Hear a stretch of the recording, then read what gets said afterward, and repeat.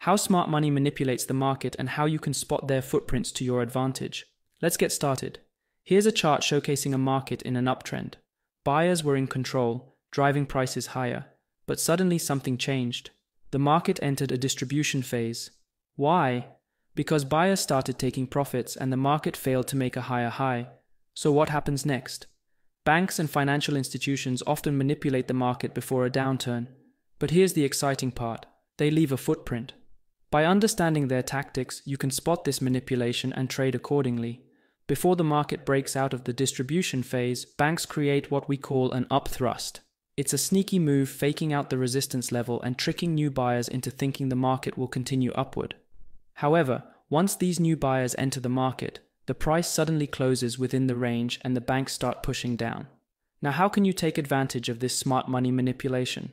Here's a strategy to consider. Look for a range that occurs after an uptrend. This indicates a potential distribution phase. Wait for an upthrust, an apparent breakout of the resistance level that later reveals itself as a fakeout. Pay attention to key price patterns like an engulfing bar. Once you spot it, you can place an entry at the close of the engulfing bar. Set a stop-loss order just above the engulfing bar to protect yourself if the market goes against your position. Determine the next support level as your target. This is where the market could potentially reverse